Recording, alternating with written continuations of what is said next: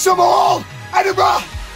The dissection rooms, a fitting place for Tommbie, the Deathmatch slasher, to make his Scotland debut.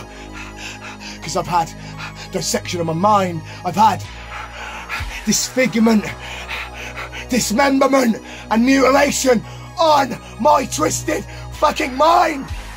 So, Bleeding Gums have offered me a perfect chance to let some of that perverse fucking mind free on Scotland in the form of the Ultraviolence Referendum and in the form of my own fucking match.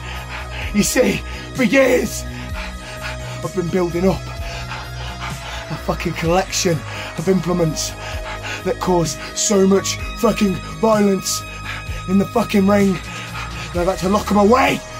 Let's keep them in a closet, in the attic, under my bed. I've had to lock them away. I fear of being locked away.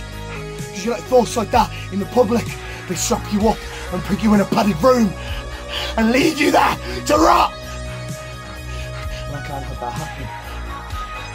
But Scotland seems like the perfect place to get a bit perverse.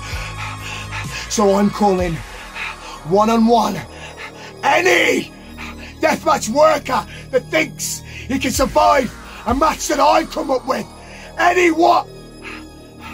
No, I want 2 deathmatch workers that think they can survive the deathmatch slasher, that think they can survive Tommbie's death in a box match.